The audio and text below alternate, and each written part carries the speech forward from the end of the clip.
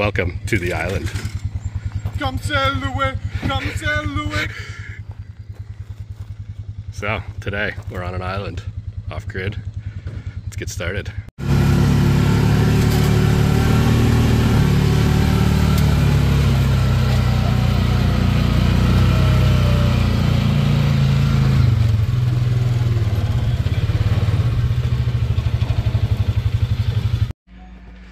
Alrighty, wall's built. I originally thought this generator was going to be removed, but apparently not. So I was going to put everything, kind of shift it down that way. But here we go. Got a nice wall for our stuff. This is the Sunmodo system we're using here, the Sunmodo Sunturf. And we're using 28 of these Qcell 480s.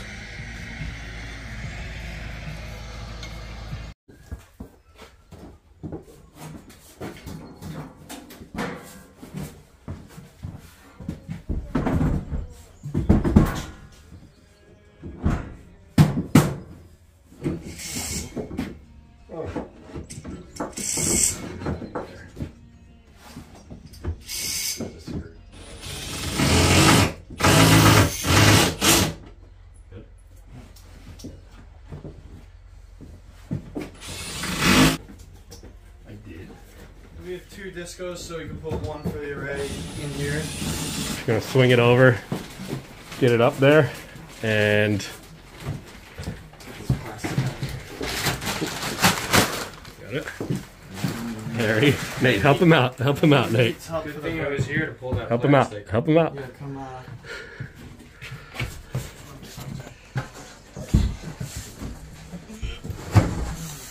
That all the way up. There, yep. And back down. And I think that's it. Yep, that's it. It looks sketchy, but that's it. You get my good Yeah, side it'll be fine. Don't worry. I did. Wow. So it leans off a little bit until you put the screws in, and then that holds it back. And then it matches up with the connection kit. So you're good. Awesome. Wonderful. One more? One more. I'll put the screws in. All right, third bracket's going on. So these just, they sit right in each other very nicely. So you can put the inverter up and slide that in. Could put all the brackets up first. That would work too. I chose not to. Yeah, that's it. Over to the right, definitely. Oh, yeah, there you go. There it is. That's it. It's perfect. Sits back when you put the shit in. Yep. There it is.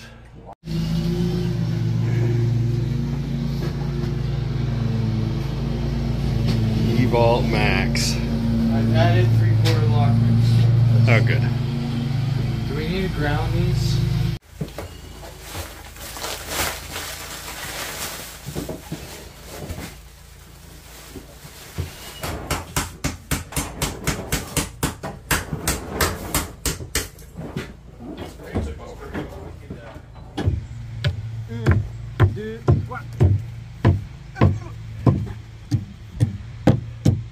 These are heavy. Let's put it on this back corner.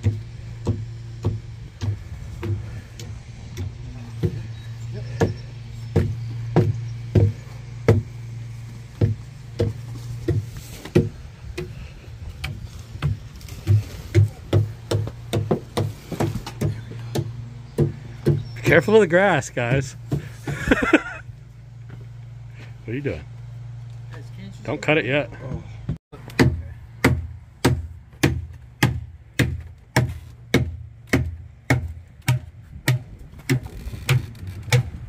There you go.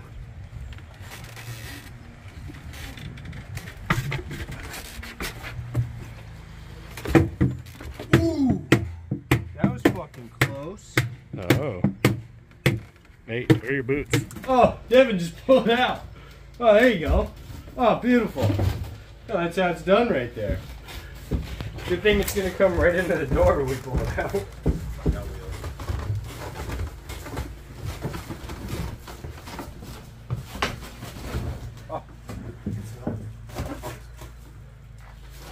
Maybe tomorrow. Get the fuck over here, huh?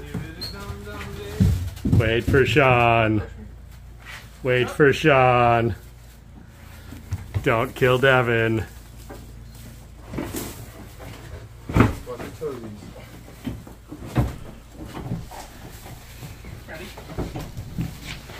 Oh.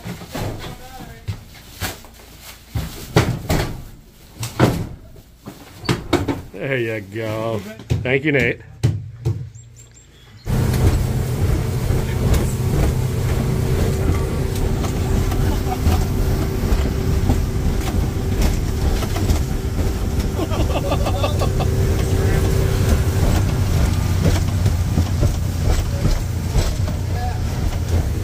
Luckily, none of you guys get seasick. What?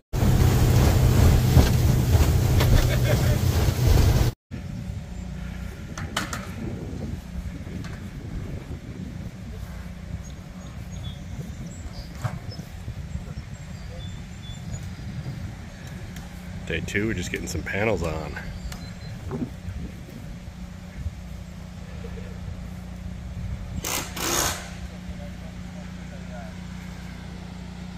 These are the Qcell 480 bifacials.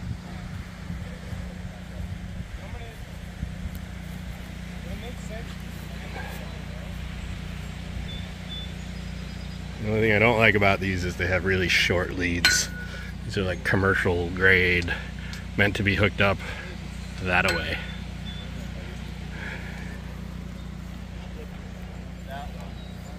Oh look, it's Sean. How you doing, buddy?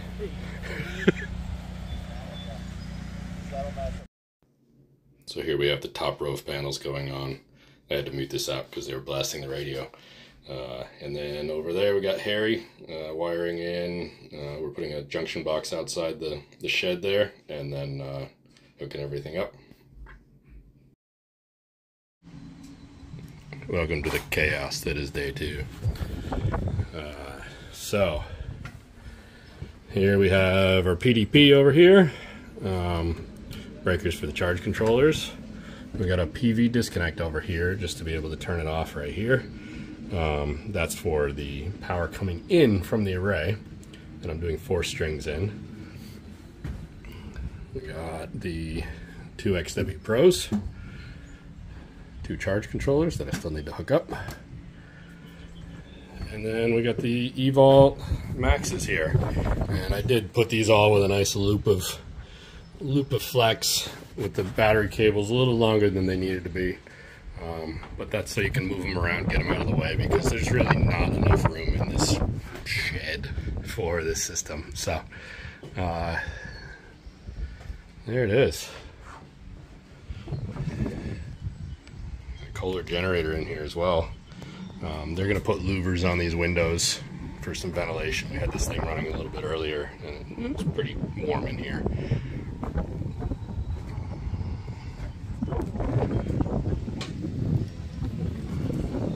There's the array. You guys are all done paneling, just doing some wire management. Let's go back there and see how they're doing. I really love the way the bifacial panels look from the back. That was part of the reason I chose them for this job. Was because you can see this from the lake, and I didn't want a big white sheet being shown from the lake. So, great job here, guys. Some things I like about this PDP, and there's some things that are just annoying or could be done differently. So, first things first, they don't send the screws that fit in here. They're 632. Include them with a breaker, include them with the rest of the stuff. I couldn't find them anywhere. Maybe I'm blind, but this is the second time that's happened. So, 632 screws, whatever. They're very common, but it's just annoying that they're not there. Secondly, going on to the back of these, you can see these crimps here, very beautifully done. Why not just put lugs on the back? You know, I understand that they loosen up, but it's just, you know, so coming off of this bus here, we just have a little jumper. Why not? I don't know. I don't know what they could do differently with it, but just annoying. Also, I do have 2 of these lugs landed here. That was kind of the only way I could do it. They do send a longer bus for this that could fit 3 breakers, but it still only has 2 holes in the bottom, so I just ended up using this one. That back neutral bar, or sorry, ground bar, that's really nice. I like that one. This up here, this is the loadout grid in. This is gonna be our generator in.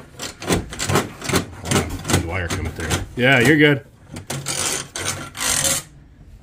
Just need probably another 6 inches on that to get it to land it.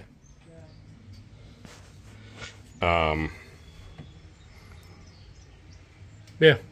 Otherwise, I do like this better than the Outback version of it. There's a lot more room. So, kudos. All right. Well, end of day 2. Tomorrow we're going to be commissioning and finishing hooking everything up first, but commissioning. I'm going to tie in the generator, going to tie in the solar, going to tie in the output, and finish hooking up. The DC runs in from the panels, and that will be it.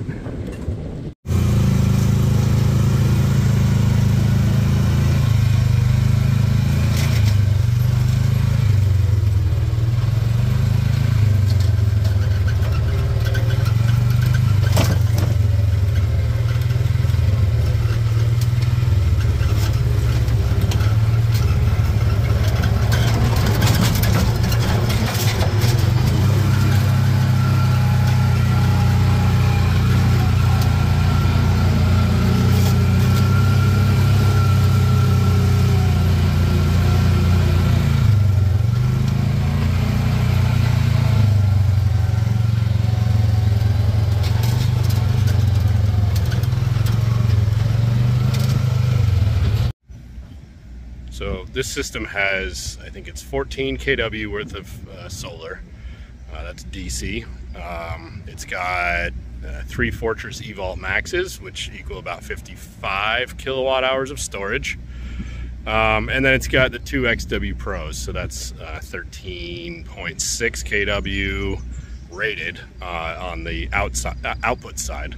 And so when I was designing this system, I kind of, you know, it's a large property. It's got 2 different houses and a couple of maintenance sheds and a boathouse. And you know, the one thing it does have is it has a lot of pumps. It's got there's at least 1 at the house, maybe 2. Then there's one at there's a guest house. There's not one at the boathouse yet, but there may be soon. It's got an electric dryer, which if you've seen some of my previous videos with other inverters, you know that didn't work out so well. And so when I was designing this system, I was a little hesitant to go with the Schneider just because of the previous issues we've had, but you know, they really are trying to make this right for me, and I figured I'd give it a shot. I was worried about using a solar because of the dryer and the pumps. The pumps are all 120 volt, so you know, I didn't want to install a system that was gonna have problems. And you know, this is a very different use case from the Schneider that I was having problems with. That one was, you know, it was just on standby. It was AC coupled. It was just sitting there doing nothing. This one's going to be on all the time, except for in the winter. They're going to turn it off in the winter. But it's, you know, it's off grid with a generator. So definitely a very different use case. And I really liked the surge capabilities that come with these inverters. I decided to go with 2 of them because there's a lot of unknowns at this island. There, you know, different guests staying, and you never know who's going to be doing what. You know, they might be running a space heater and a dryer and a pump, and yeah, I went with the Schneider as well because you know, they did want the ability to expand, so it'd be pretty easy to add another inverter to that system, and you know, add batteries. You know, it is kind of tight in there, but they definitely would be able to in the future. So You know, not that you couldn't do that with a Solarc. You could obviously add another inverter. You could add more batteries just the same as you could with this. But that was kind of part of my decision as well here. Yeah, otherwise, you know, I wanted to give them another shot. They've been good to me, and I wanted to, you know, give them a fair shot with an off-grid system. And this one just happened to come up. What a beautiful place.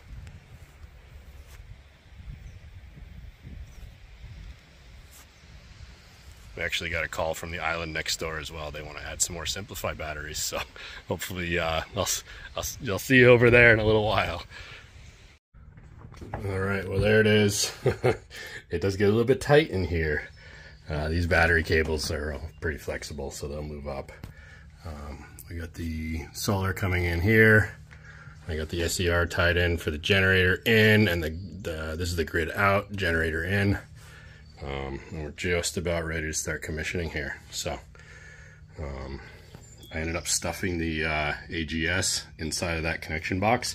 I really don't want to have anything out here or any way into this thing. There's a lot of mice out here, so I'm trying to keep everything as contained as possible. So there we go, commissioning time. All right, well, there it is, finished product. The solar disconnect over there. Inverter disconnects, charge controller disconnects, bypass. Our generator over there. It's get kind of warm in here.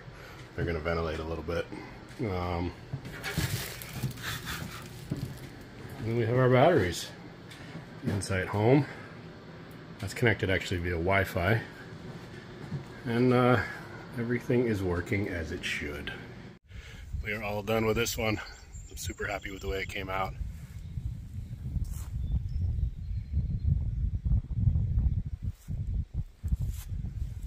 So yeah, thanks for watching, and catch you on the next one.